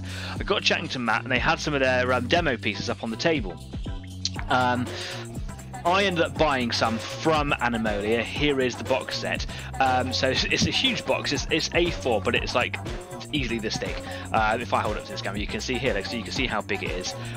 So there are 4 river sets in this box. The idea is that they are elevated ever so slightly. You can see from this diagram here, they boost up from your tabletop. The idea is that you can have hills and slopes and cliffs and rivers and valleys and pits and mounds and whatever.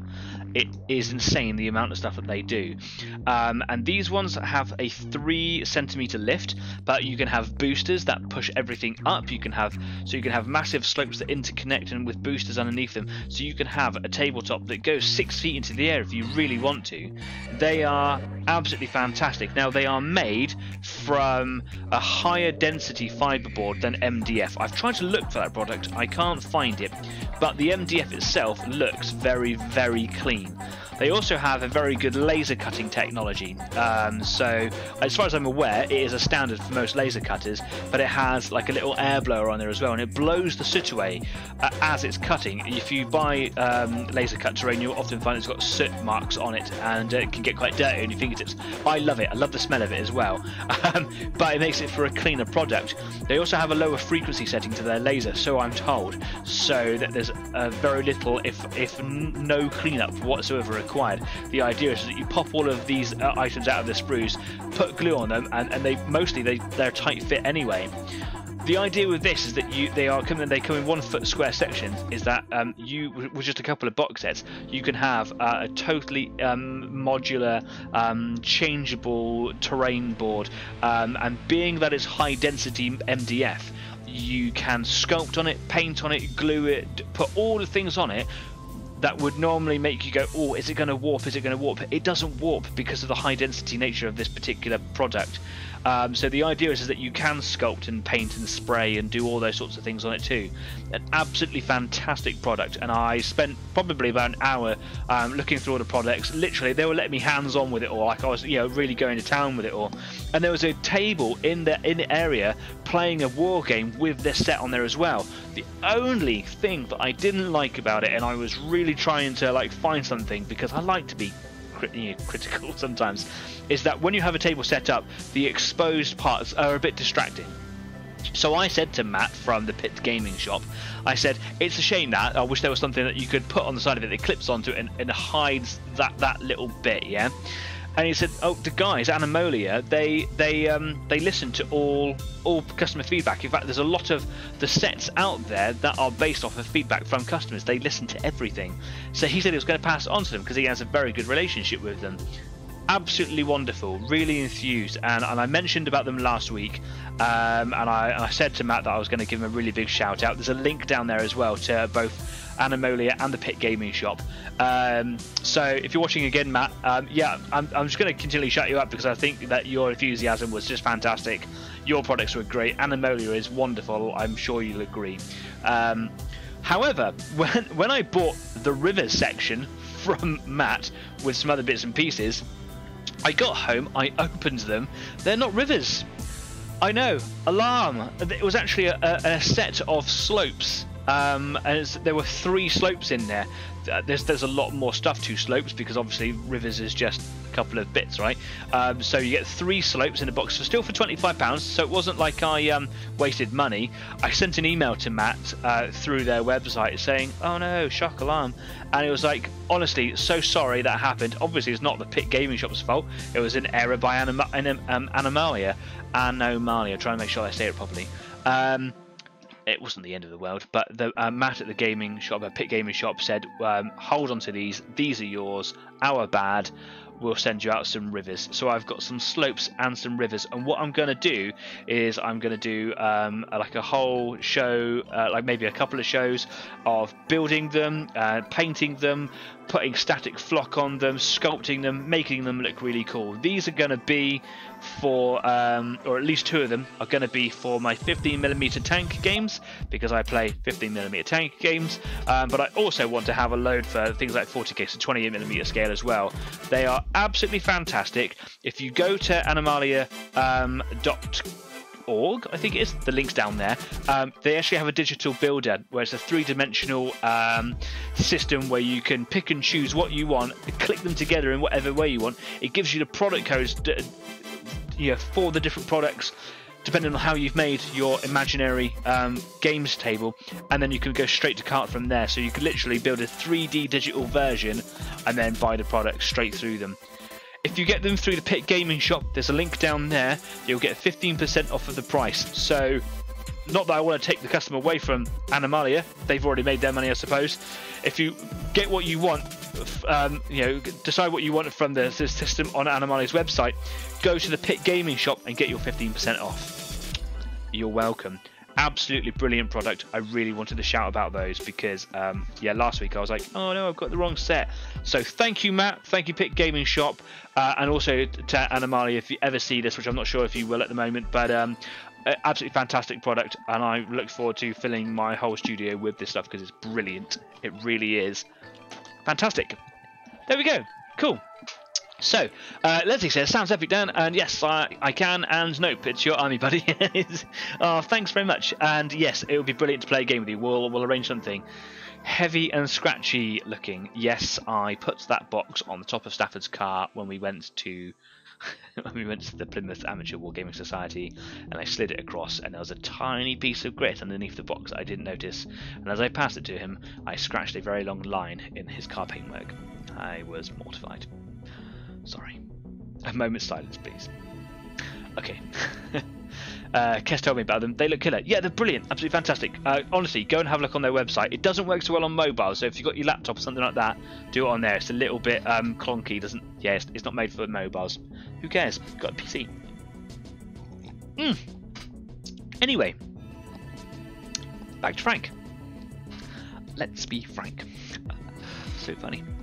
Right, okay, that was rubbish. I'm gonna put some crimson wash on those bits I've painted. Looking for my crimson. It is an absolute pit of despair in here. There it is. Cool. Wonderful. Give that a shake. Lovely. Don't need to waz that so much. Or do I? Look at all that silt build up down there. Here we go. Waz it! Whoever thought that'd be wazzing a wash? There we go. Cool. That's better. Good thing that Wazomatic. You should get one. See if I can get some branded ones. That'd be awesome, right? Okay, cool. So let's get some crimson. I really don't like these pots. I just want to flick everything all over the place, right? Let's scoop a load out and pop it on my palette.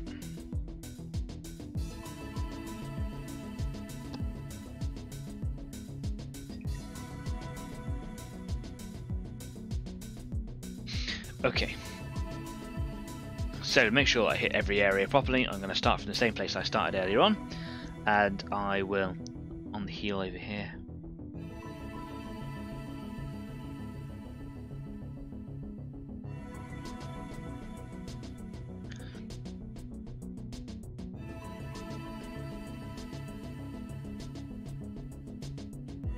it's a bit tricky just trying to get that wash just to saturate such a small and quite frankly smooth area.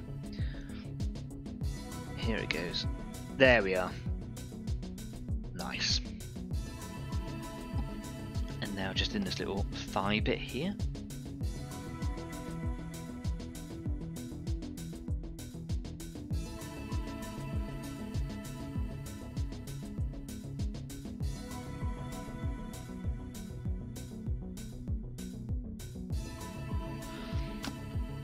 doesn't want to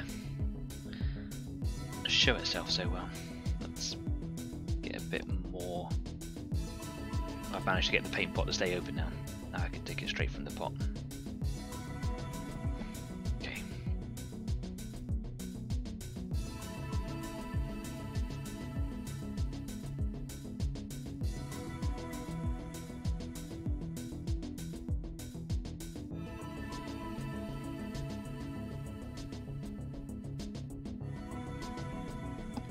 Just keeping an eye on that time. 22. Time is flying past tonight, right?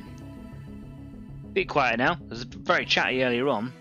Thanks for coming along, everybody. It's really made my evening. Feeling quite poorly today as well. Like I've got a really sore throat. It feels like razor blades.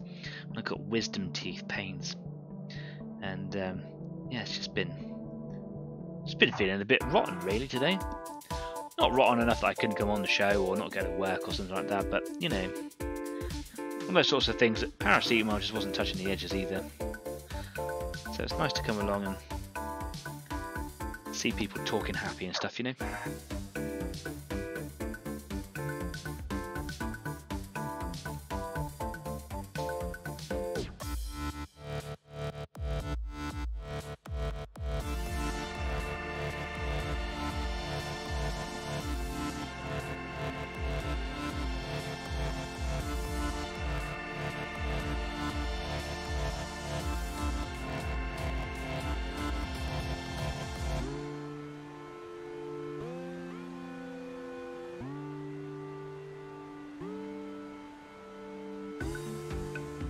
You see how in this little detail here the outside edges are really quite bold in colour.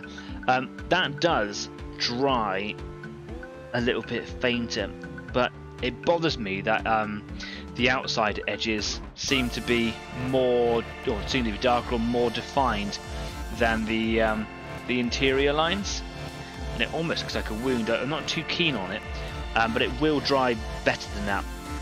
Because it's so defined, what I'm going to do now is I'm going to go back into this little bit here, and I'm going to pick this one out a bit more. Just being careful that I don't get any overspill. There we go.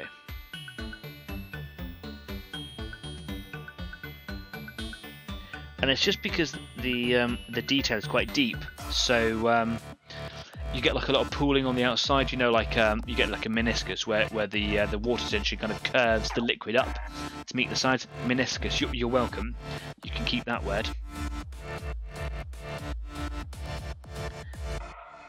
A meniscus is a water feature or a liquid feature created by surface tension of the liquid.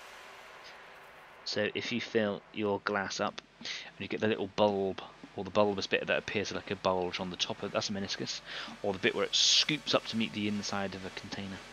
Meniscus. Yep.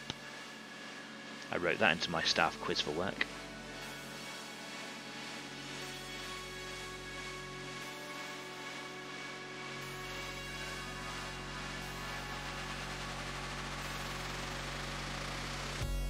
Okay, that's all looking good, isn't it? Just going back over some of the features on there, just making sure that they're all nicely defined.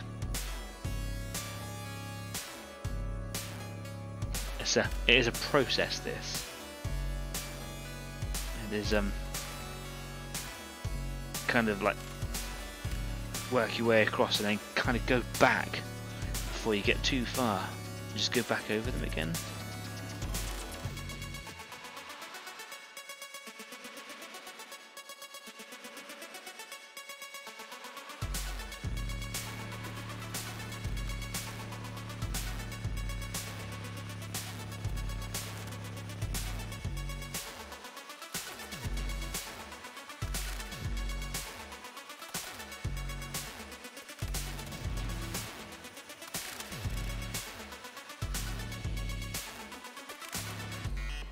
This will be the last week that I work on Frank and Betty. If I was to...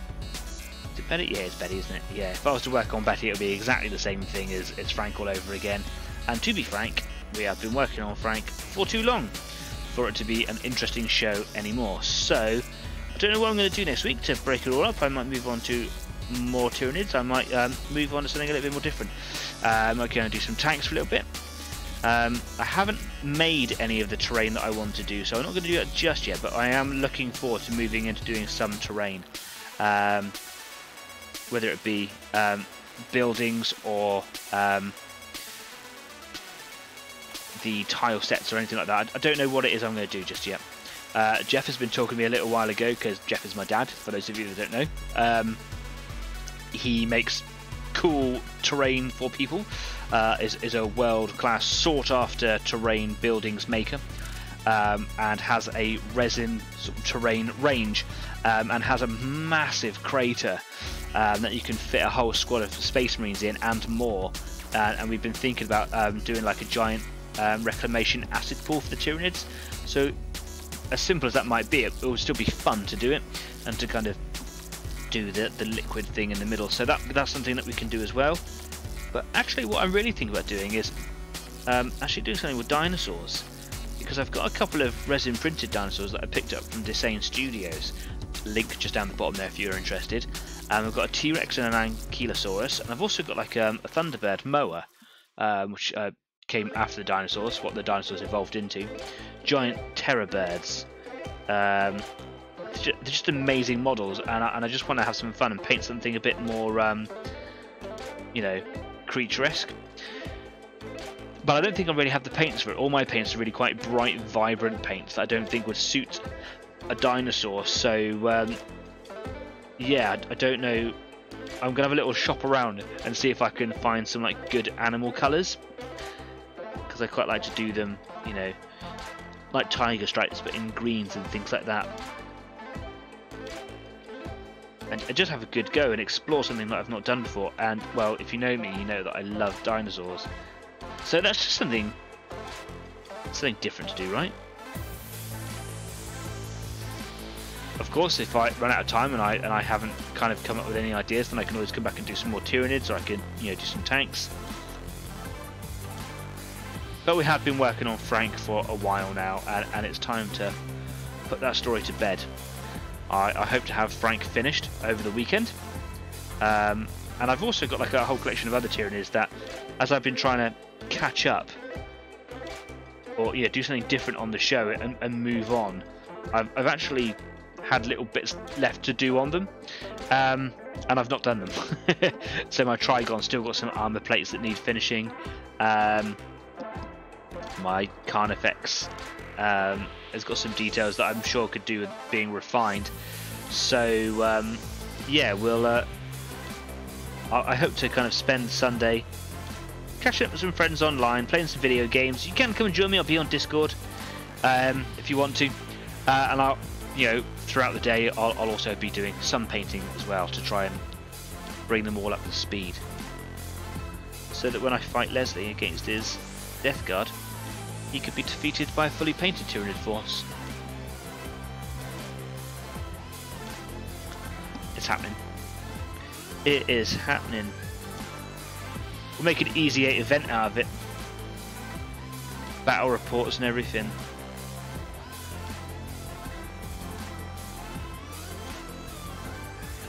Or beers.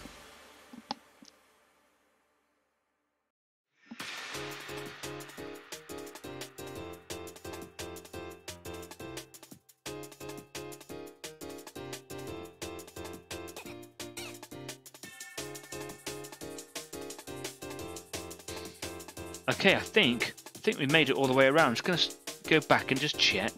So start here. Heels, shins. Could do a bit more definition in there, can it? Yeah, there we go. Knees, thigh. It's looking very good. Yep, I like that. So let's stick another go in there. There we go. First arm, elbows, first forearm. Nice. Oh, bit of overspill. Okay, second forearm or bicep, forearm, elbows and weird pipey bits. Cool. Wrists.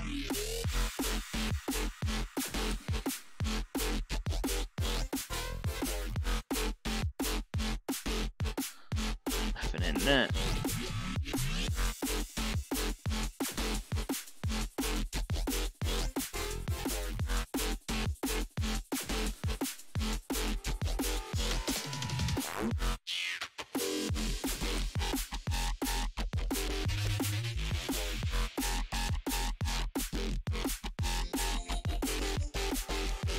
looking good. There. Lovely. Cool. So I'm going to do the eye, and I'm going to do the base. Oh no, there's a bit in there. Oh my gosh. How could I miss that?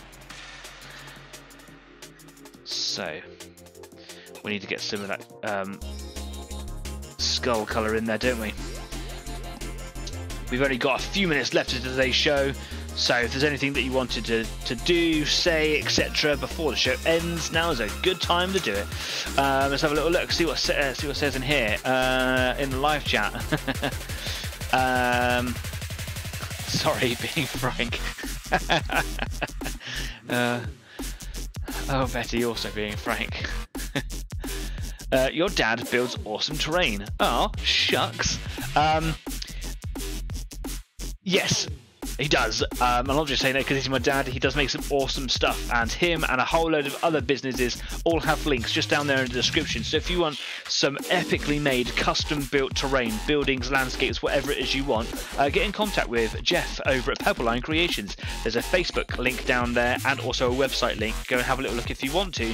And I'm sure also Leslie and some of the guys in the live chat can actually give you testimonials on it because they've seen and bought some of this stuff before. So go and have a little look. Jeff also works very closely with Colin Farrant at Charlie Foxtrot Models, and he makes some really good 20mm and 28mm laser cut terrain for historical things. Beautiful models, really well created, and like they kind of work together to kind of create. Like I think my dad Jeff gets a lot of stuff, like templates and stuff made from Charlie Foxtrot, and then he does like sculpts over the top. Very, very cool.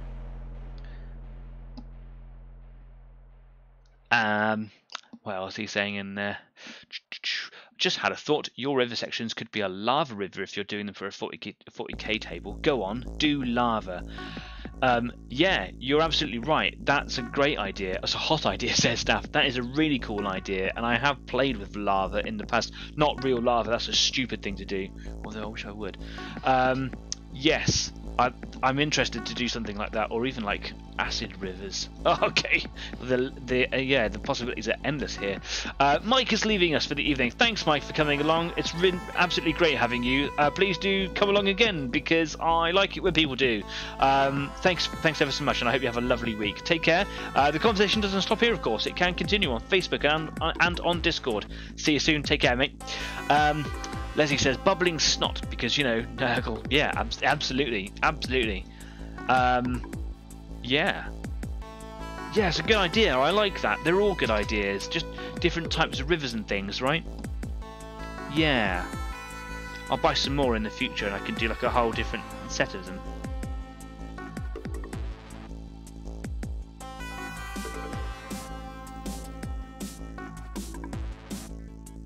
Need some water on that paint. That's a bit on the thick side. Doesn't want to leave the brush.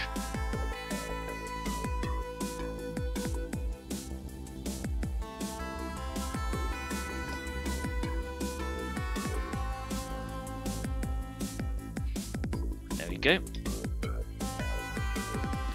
Always pays to check over everything 5 or 6 times.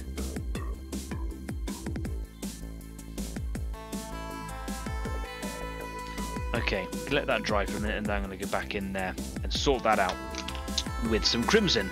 Okay, so yes, I'm going to do an eye with magic blue, because I think I want to do it different than the electric blue, because that's what I've been using all evening on the guns. That is not a mixed paint. That is that is a very unmixed paint. So I'm going to have to give that a shake. There we go. That's better. Cool, and I am going to use water on that one, I think. Oh, I've got paint all over me. Look at that.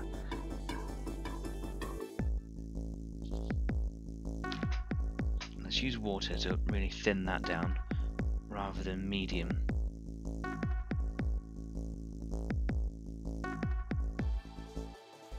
Because I want to make it quite runny.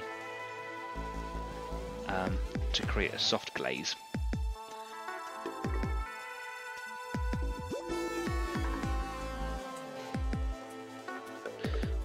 kind of want it to go over the surface of the eye, but I also want it to run around the outsides in there a little.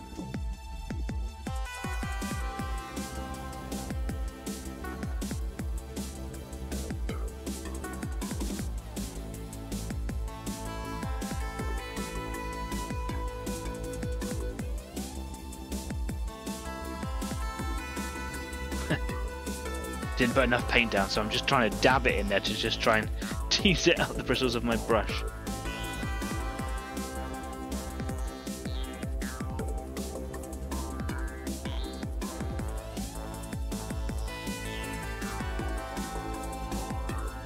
This might have actually been the colour I used on the Tendricles the last time. Oh well. Seems to be working better with the white underneath it.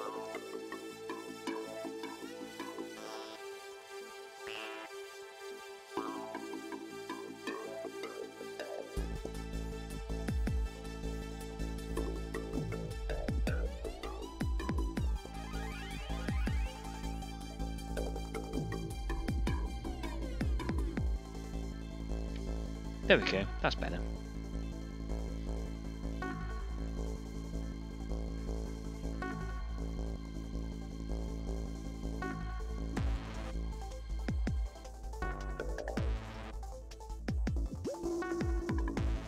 Cool. Right, well, it's one of those things now where I'm going to do little bits and pieces over it for like probably the next half an hour. So I'm going to move away from here because I'm done, I think. Stafford says, I'm stopping 2 before blood is spilt, too much Baileys. I don't think there's such a thing. You carry on drinking, mate. Don't have a problem, obviously. Anyway, yeah, it's been a good night working on here. I'm really looking forward to Frank being finished, and Betty, but she's got a long way to go, frankly. Oh, the fun's not going to stop with that one, is it? Yeah, and over the weekend, I'm not going to be doing so much tomorrow, but on Sunday I'm going to be spending quite a lot of time here in the studio, and just kind of trying to catch up with them all and bring all my Tyranids together. I'm going to try and do some really nice bases on these guys as well. So I'm going to spend a bit of time putting some sculpting, putting things on there. Excuse me, and just try and make a nice bit of terrain, because a lot of my Tyranids so far have got very, very flat bases, because I've tried to rush them, I think, but they still look neat, just very, very flat, and landscapes are not flat unless they're artificial. Excuse me, and I didn't want them to be artificial, is the short story there. So yes, that's what I'm going to be doing over the weekend, is finishing Frank, and as soon as I've done it I will put pictures of him on media. I'll put them on in my little Tyranid families folder on Discord, I will put them on Facebook, and I will put them on Instagram as well. Before we go, because every week I'm just going to plug it a little bit, because a lot of people are asking me a lot about it. Yeah, whatever. Salute 50 is an event that is occurring in London on April the 22nd, which is a Saturday. Normally Salute Games show, which is the largest in Europe, occurs over 2 days, but this year it's only 1 day, so tickets are selling out. They are £12 if you want to go, and I will be going with a good group from the Easy 8 community. A few of us are going to be travelling up by train. We're going to be spending the night on the Friday before in London in accommodation. We're going to go and have a few drinks, say hi, catch up, chat nerd stuff, and then the following morning we're going to then go over to Salute, where we're going to meet Jeff, my dad, from Purple Line Creations, who's going to be going up there with Colin from Charlie Foxtrot, because it's going to be a great day out. It's huge. There's so much to see and do up there, and if you are looking for a fun weekend out with the Easy 8 community, I would love to see you there. If you want to talk travel and accommodation, it's not something that I can provide for you, but I can help you find that, because I've been searching for it for the group of us that are going to go together, because we've been talking about it for a while now. I'm more than happy to help you sort that out if you want to. It would be great to have a really big contingent of the Easy 8 community coming along to it. So yeah, it's going to be a great day out. Get those tickets. They are still available, because Dave bought his just the other day. They are still available. The prices are always going to remain at £12 as far as I'm aware, but I would get them now to avoid disappointment later if you're considering going. And it's £12, man. Everyone can afford that, right?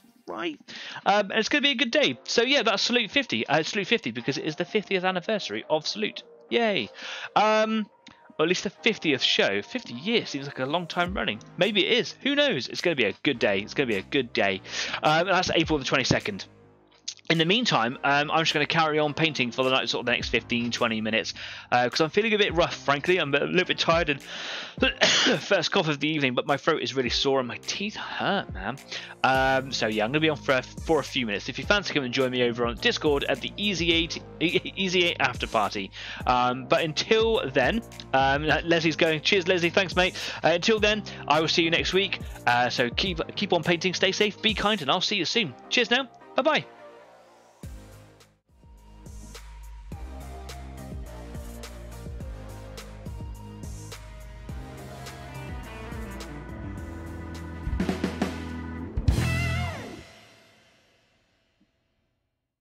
I messed up my sign off, didn't I?